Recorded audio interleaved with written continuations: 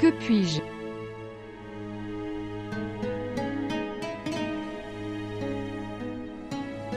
Avez-vous mal à la tête? Dois-je vous donner des médicaments? Rien ne se résout en pleurant.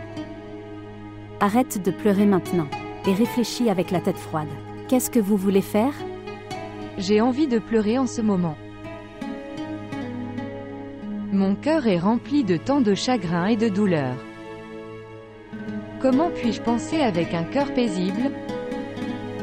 Chesta. Tiens, prends une gorgée de thé.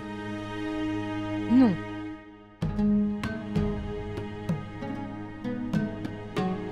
Pourquoi veux-tu épouser Abbas? Je l'aime beaucoup. Mais il ne t'aime même pas du tout. Ces mariages, qui se font sans un consentement approprié, devenir des problèmes dans le futur. Qui va m'épouser? Là-bas à Karachi. Je n'ai même pas reçu une seule proposition. Vous trouverez une proposition. Sors. Rencontrez des gens. Vous le trouverez, c'est sûr. Après ces propositions, ne perds pas la vie. Tu veux dire que je ne devrais pas épouser Abbas? N'épousez pas Abbas de force.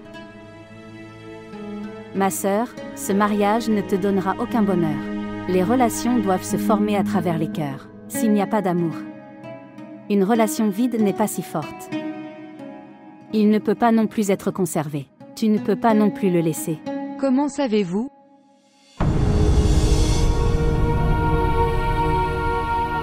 Je connais ce truc. Je serai humilié.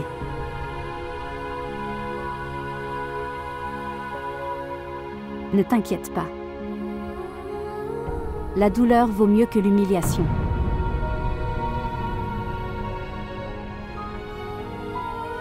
Que vais-je faire en vivant? Ce qu'il faut faire?